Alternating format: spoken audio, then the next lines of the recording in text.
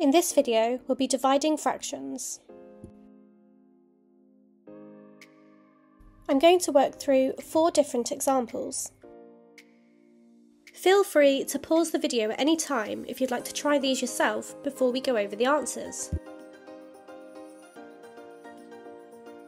Here's the first example. We've got 3/4 divided by 1/5. We're going to use the KFC method, keep, flip and change. First we have keep. We keep the first fraction exactly as it is, 3/4. Next we have flip. We flip the second fraction.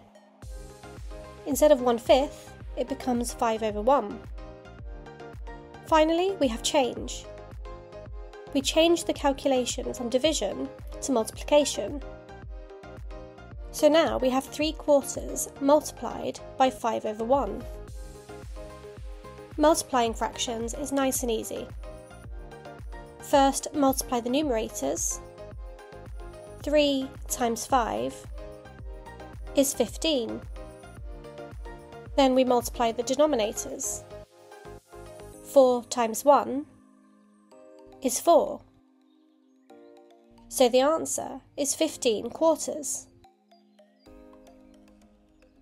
Here's the next example.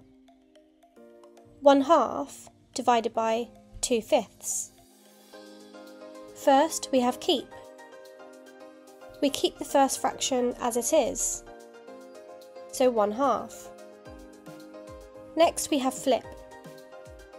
We flip the second fraction, so 2/5 becomes 5/2.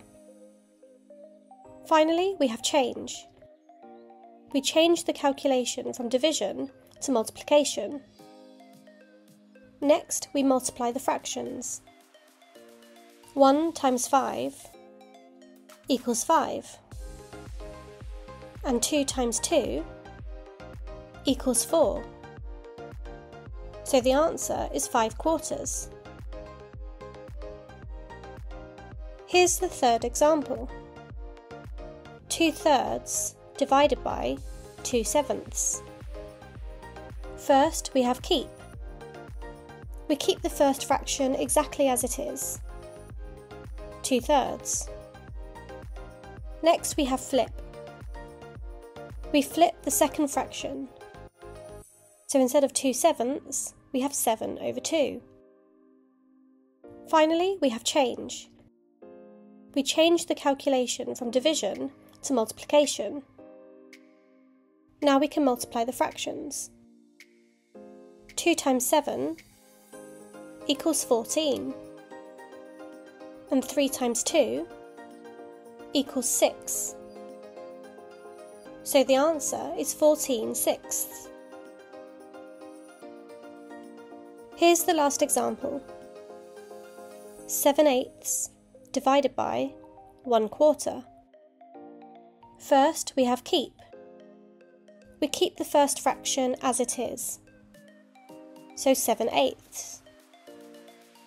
Next we have flip.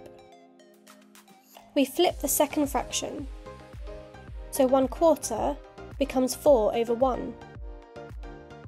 Finally, we have change. We change the calculation from division to multiplication. Now we just multiply the fractions.